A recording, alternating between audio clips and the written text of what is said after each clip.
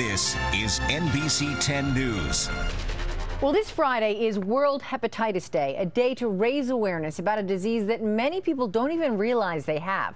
Dr. Stacy Truskin from Philadelphia Fight's CA Difference program is here to talk about the most serious form of the disease, hepatitis C. Thanks for being here.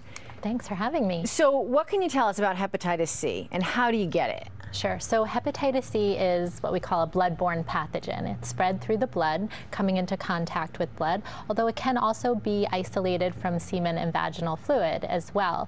The most common modes of transmission are sharing syringes or injection drug use paraphernalia with other individuals.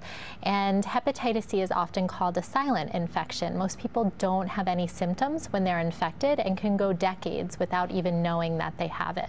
So there's people walking around out there who have it and they don't know it. They have no idea. In fact, 50 to 75% of people living with hepatitis C have no idea that they're infected. Because they have no symptoms. That's right. right.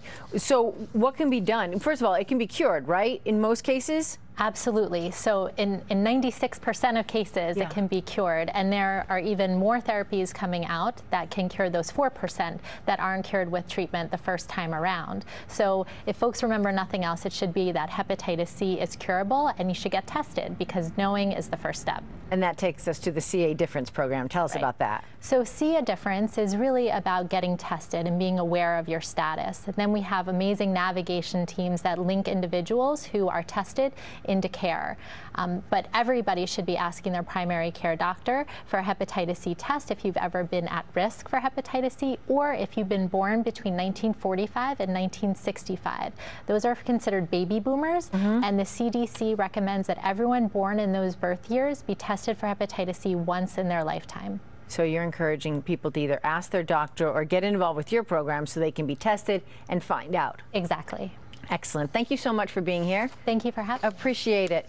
Now here's what you need to know. We have all this information on our website. You can find out your status by coming to Philadelphia Fight's See a Difference office at the John Bell Health Center in Center City, Philadelphia, all this week from 9 to 5. And again, it's all on our website.